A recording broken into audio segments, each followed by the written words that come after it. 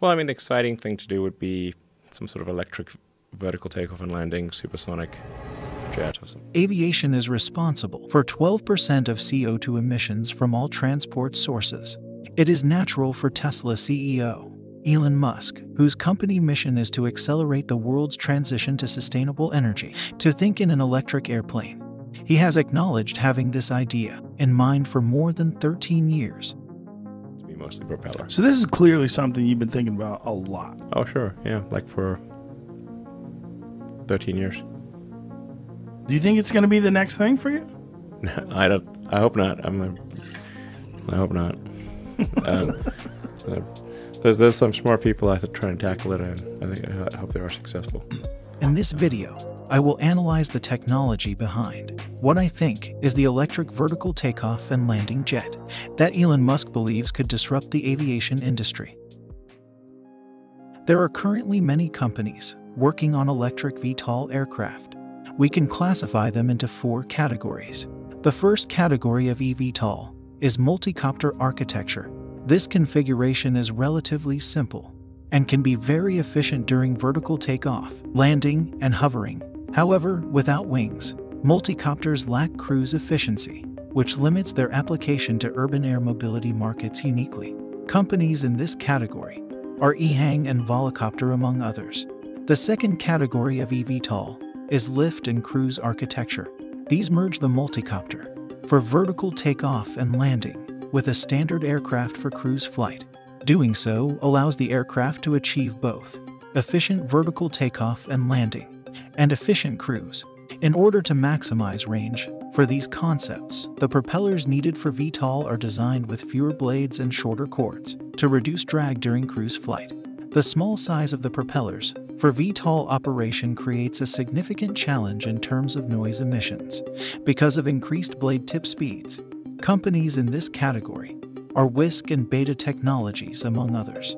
The third category of eVTOL is the tilt rotor architecture, which either involves the wing and propellers or the propellers alone to tilt. This allows the propeller axis to rotate through 90 degrees as the aircraft transitions from hover to forward flight. In general, this architecture allows a propeller to be designed which is more optimal than would be possible with a lift and cruise architecture of aircraft. However, this comes at the price of higher technical complexity and larger overall size and weight due to the tilt and variable pitch mechanisms. The hover requirements needs the propellers to be large, with low tip speed and low disk loading. This means that either the motors need to be large and heavy to produce the low-speed torque, or a gearbox is required, eventually interfering with the structure. Companies in this category are Joby Aviation, Archer, and Vertical Aerospace, among others. The 3 categories of eVTOL discussed all rely on a propulsion system based on propellers. These 3 categories represent most of the companies and startups working on eVTOL. It is important to add openers Blackfly as a special mention. In this case, the body of the aircraft tilts, and the propellers are fixed to the wings. The 4th category of eVTOL is known as ducted fan architectures.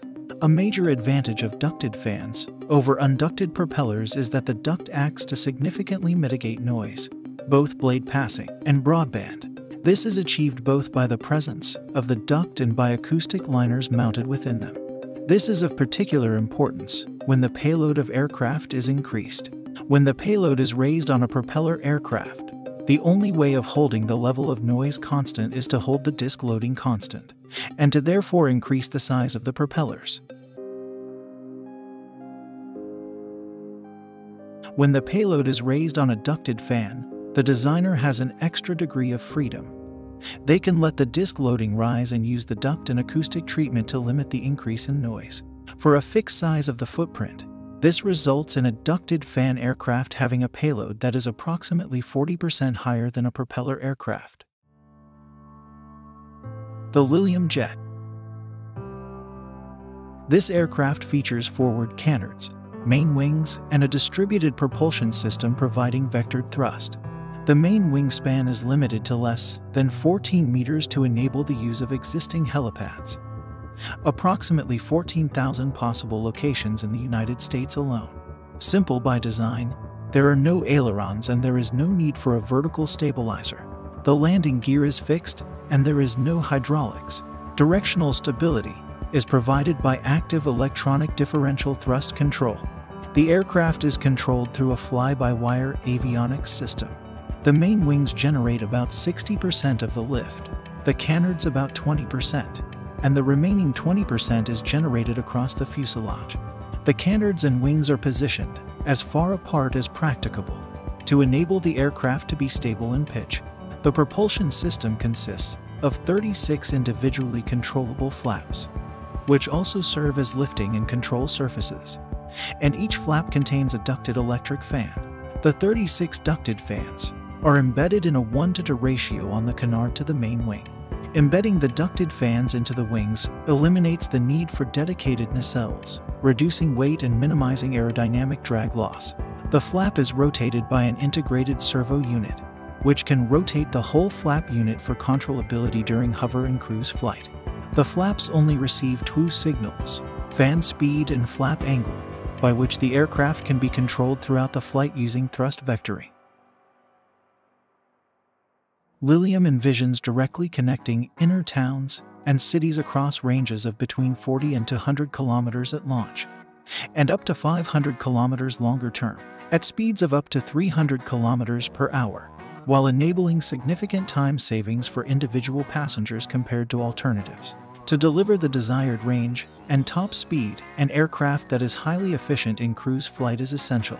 Lilium aircraft requirements are: 0 operating emissions, highly efficient cruise phase, vertical takeoff and landing for inner-city accessibility, low noise for high-frequency inner-city flight operations and customer acceptance, high seat capacity to achieve attractive unit economics, and affordable pricing over time.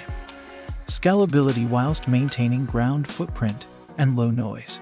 In order to deliver its mission, while fulfilling the requirements needed, Lilium has developed 3 key technologies that make this possible. Low-noise electric ducted fans. During hover, ducted fans have roughly 40% increased efficiency compared to an open propeller at the same disk load. Since nearly all blade tip losses and swirl losses are removed thanks to the duct and the presence of stator vanes, this efficiency improvement goes some way to compensate for the higher power demand induced by the 10 times higher disk loading while hovering. The low-noise signature of ducted fans is a key enabler, giving market access to inner-city operation. The duct casings and acoustic liners contain the noise, stopping it from radiating in all directions, as it does with open propellers, in a similar manner to commercial jet engines. Further noise reduction can be achieved by the addition of acoustic liners to the internal walls of the duct structure. The liners absorb the acoustic energy of the rotor blade passing frequency and the harmonics, which leads to a substantial reduction in the overall perceived noise level. Only broadband noise is emitted, which arises from the turbulent aerodynamic fluctuations. These fluctuations are most evident in the high-frequency bandwidth of the audible spectrum. Nature helps us to perceive the resulting noise even at lower volume levels as a function of distance, which is why we can hear the low-frequency impulse of helicopter rotors from very far distances, but not the rotor's airflow itself. This is the predicted absolute perceived noise level across a given flight case, except for the initial hover phase with the corresponding 60 decibels at 100-meter distance. The aircraft will be virtually inaudible during cruise flight. As a reference, normal conversational speech is about 65 decibels at 1-meter distance. System architecture to maximize cruise flight efficiency. The Lilium Jet's highly efficient cruise flight is enabled through 3 key architectural aspects. The fixed wings and canards create dynamic lift in forward flight. Distributed propulsion enabled by embedding compact ducted fans in the wing. Designing the flaps with a variable nozzle to optimize the fan flow during cruise. As the wings and canards create dynamic lift, the power consumption during the efficient cruise flight is only 10% of the hover consumption. The cruise flight phase is substantially longer than the hover phase, so the lower power consumption needed for cruise is compatible with the higher energy consumption of the hover phase, instead of having large ducted fans, which lead to structural challenges and increased cruise flight drag. This high disk load design leads to the freedom of having 36 smaller ducted fans and embedding them efficiently. Smaller embedded fans lead to less wetted nacelle surface area, which increase the range due to less aerodynamic drag. This is visually demonstrated in this picture, in which the compact engine integration makes the cruise flight benefits visible. This concept is known as distributed electric propulsion. In the case of the Lilium Jet, this can be exploited even further by controlling the aircraft using thrust vectoring, without any need for standard aerodynamic control surfaces, such as tails, ailerons, and rudders. This essential feature reduces structural weight, aerodynamic drag, and structural complexity for the whole aircraft, with positive consequences for mission performance. The aerodynamics of the fan are designed to be most efficient during hover flight, as the thrust required for cruise is only a tenth of that required for hover flight. The flow field around the fan changes significantly. This would lead to the consequence of a significantly reduced aerodynamic efficiency during cruise flight compared to hover flight. However, at the exhaust of the ducted fan, a variable area nozzle is used, which changes the exhaust cross-sectional area during the flight, and thereby guarantees high levels of fan efficiency in all phases of the mission profile. For hover, the nozzle is fully open, whilst for cruise the nozzle area is reduced. Since the fans are installed at the rear of the wing, during the transition flight, constant attached flow is achieved. This leads to an efficient high-lift flow field and allows extreme controllability during the critical transition flight phase. The greater the mass flow in the engines, then the greater the lift generated. This high lift effect combined with the fixed wing architecture allows the reduction of power consumption during the transition. The decrease in power consumption is illustrated as a function of the flight velocity. It is visible that the required power is only around 40% of the hover power at approximately 25% of the cruise velocity. Energy system. The battery system is always of critical interest when designing an eVTOL aircraft. The Lilium Jet has a very distinct power demand due to the varying disk loading between the hover and cruise flight phase. A common concern that is often raised is whether current battery technology can support Lilium's architecture. Batteries for an eVTOL aircraft need to deliver two things.